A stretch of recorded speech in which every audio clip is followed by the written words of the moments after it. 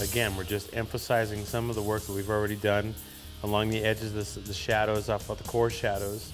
And you know, a lot of the detailed stuff around the bands and the arms will also have some work done with this color, but not overdone.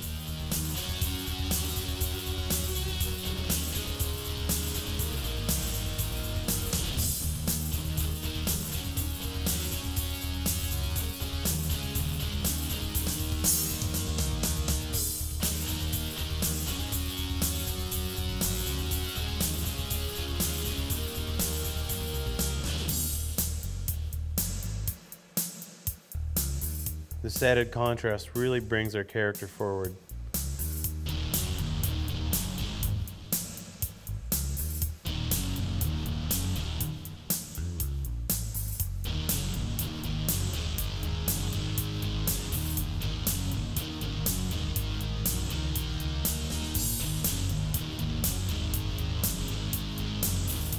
Now we're just really going to tighten up some of these areas that we previously went over. Not a whole lot.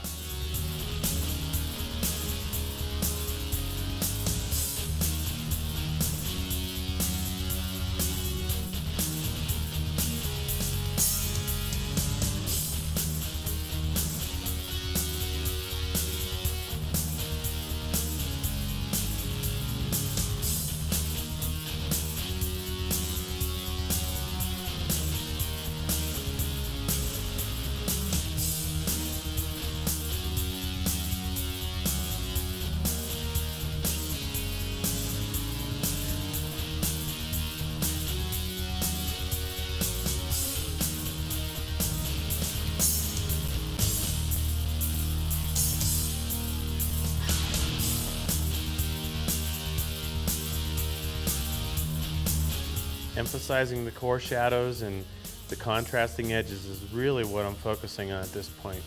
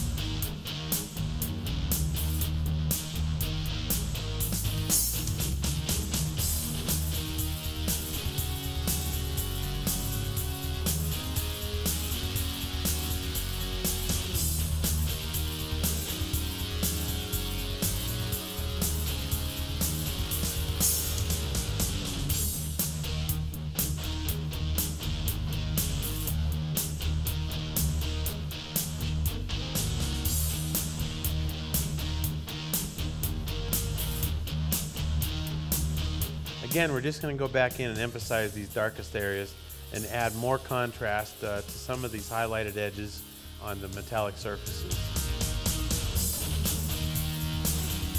A lot of the stuff that I'm doing is just real simple, you know, flood strokes and a couple daggers here and there, but and also a lot of real soft application of color when it's necessary. It's not all just focused and line work at this point. We're not just going back in and re-outlining everything we do. We're going to sometimes create those edges that are formed by the definition of a plane and light and the way the light interacts with the shadow off the adjacent plane.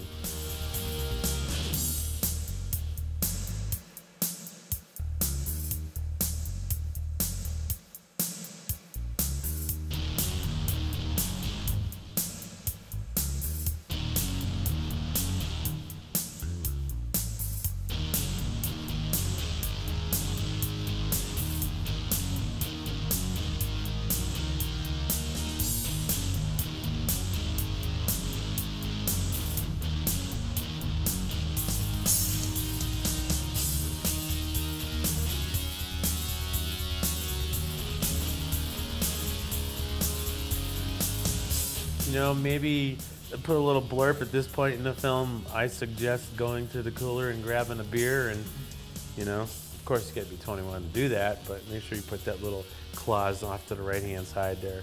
Must be 21 to go to the closet to grab the beer.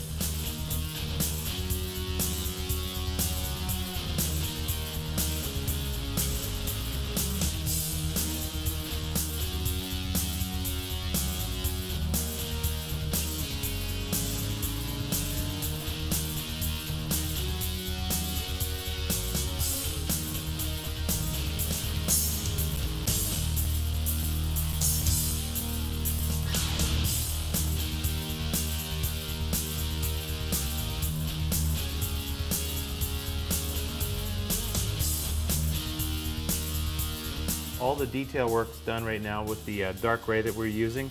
And right now I'm taking a little bit of the foundation gray, darken it up a little bit, and I'm just gonna loosely model in some of the clouds in the sky.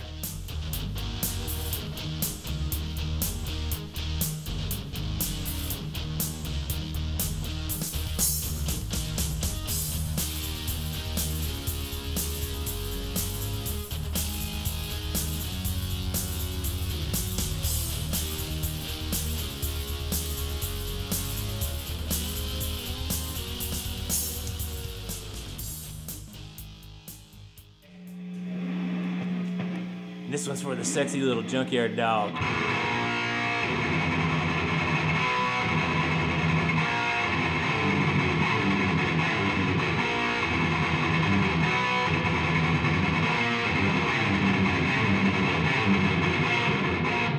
At this point in the painting, I'm finished up with all my detail colors, and you can see how the darker color here and the detail in the foreground really enhances the whole concept of you know, depth of field, and gives it some perspective.